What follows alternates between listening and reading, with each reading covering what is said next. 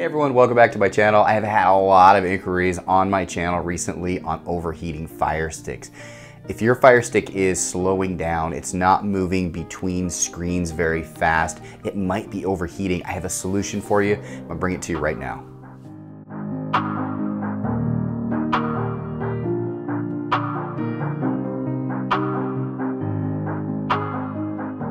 All right guys, let's get right into it. So there's a few reasons why your fire stick might be overheating. And how do you know if your fire stick's overheating? More than likely when you go through the screens, you'll notice it's slower than it was maybe when you got it right out of the box. You can tell physically just by reaching around and holding on to and touching your actual fire stick, the actual stick itself, and just feel it and see if it's warm. If it's warm, it's probably going to slow down your performance. So let's talk about the hardware reasons why that might happen, and then we'll get into the software reasons. More than likely, it's software related, and that's an easy fix. If it's hardware related, that's where it gets a little bit tricky. There's a lot of YouTubers out there that have come up with some creative ideas, things like poking holes in, actually drilling holes into your fire stick. Guys, do not do that. These things are designed to be able to run cool if you optimize it right, and I'm going to share with you how to do that right now. So let's do the hardware reasons. Okay, the TV itself might be in a location that could cause heat. Example, it's inside of a cabinet or it's up against a wall directly. You'll notice on all my demonstrations the TVs are slightly away from the wall. That might not be an option for you guys to be able to pull it away from your wall if you don't have one that does that, if it's flush against your wall. So what you need to do is just make sure that whatever fire stick that you have, it's not plugged into the back of the TV. It needs to be in the side HDMI plugs, okay? If you don't have the side HDMI plugs, that's fine. That's the reason why they came up with this. Guys, this is the extension that goes in here. You may have opened your package and you saw this right here and you thought, oh, that's all I need. Stick it in, it's working great. Well, guys, they added this for those that don't have the HDMI on the sides of their TV. They only have it in the back. What you need to do is just make sure that you plug that in. That way, when you plug it into the back of your TV, it is not directly against your TV. That will cause heating. It's actually the TV projecting heat onto your fire stick. So two things. Make sure this is plugged into it, okay? Try to use the side one. What I do actually is I use the side one and this. I just double it up so it's further from the TV so it runs cooler. So if I were to reach behind my TV and hold on to my fire stick that's been running all day long, no problem at all. It won't be heated up and it will run optimally. You'll notice in all my videos, all the apps work. Everything is fast. Everything is smooth. There's a reason why, guys, because I have it set up properly from the hardware perspective. Now let's get into the software reasons why your fire stick might be overheating and slowing down.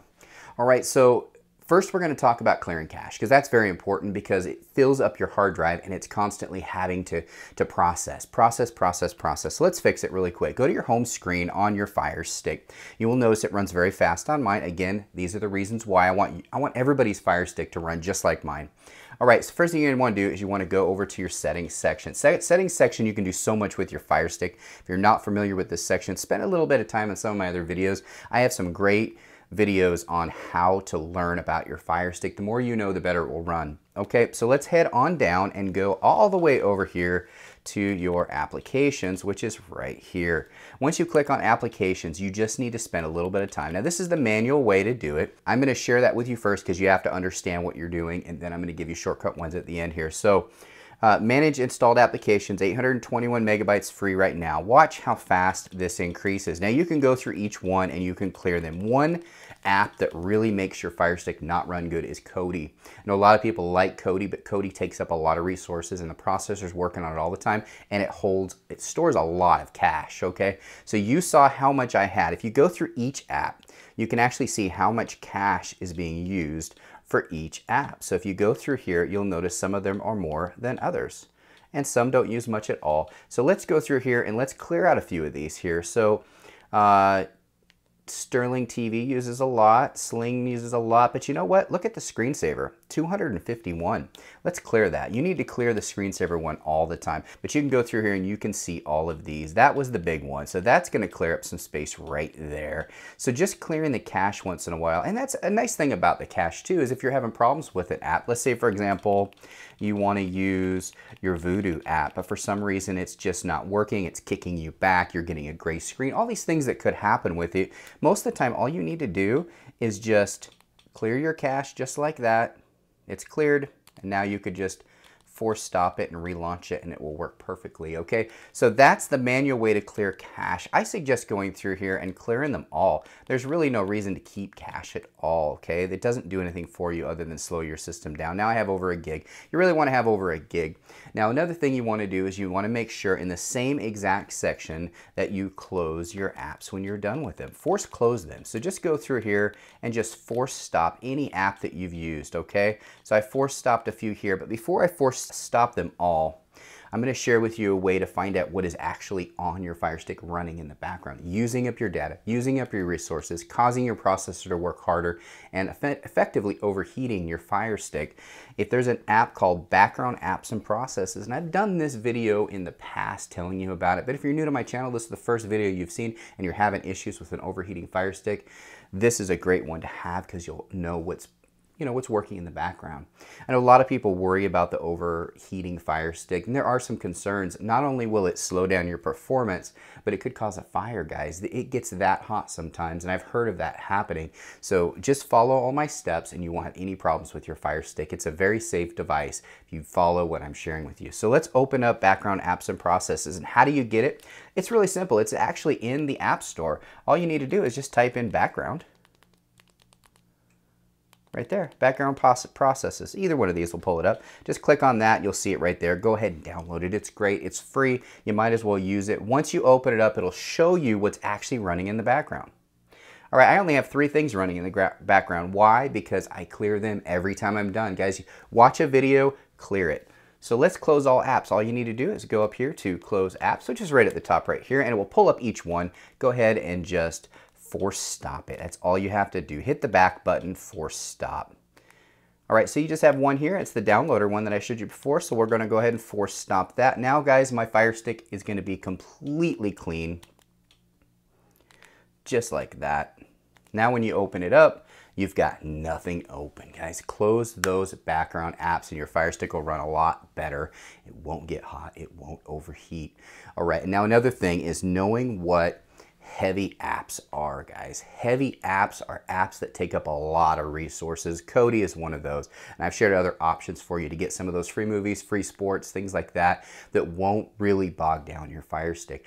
Pretty much anybody that has Kodi on a regular Firestick or 4K Firestick is going to have some sort of bogging down or slowing down or overheating because it uses so much. Doesn't matter which build you use. I know there's going to be naysayers out there that say, well, I use it, no problem. It's great for you guys. Doesn't work for everybody because it does take up those resources. Maybe you're better at closing apps, clearing cache, and not running too many things at the same time. Not everybody is, guys, so this is why you really should go through and see which apps do I really need. So to delete an app, there's 2 ways to do it. I'm going to show you the manual way first, okay? So if you go to your settings again and go to your applications, that's again the same section where you see everything that's going on right here, manage installed applications.